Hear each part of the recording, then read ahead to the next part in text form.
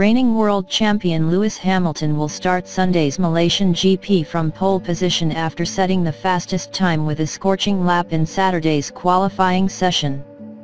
The Briton lapped the 5.5 km Sepang circuit in a storming 1 minute, 32.850 seconds, getting within half a second of the ultimate fastest time set at the track by Fernando Alonso in 2005 during the V10 engine era.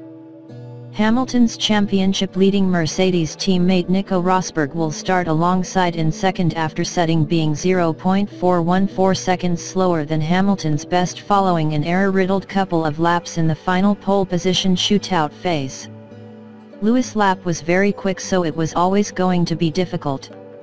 "I would have come close, but unfortunately I had a mistake in the last corner," said Rosberg. Red Bull's Max Verstappen will start third. "A huge thank you to the team who continue through the whole year to improve. Today the car felt fantastic. I really enjoyed the lap.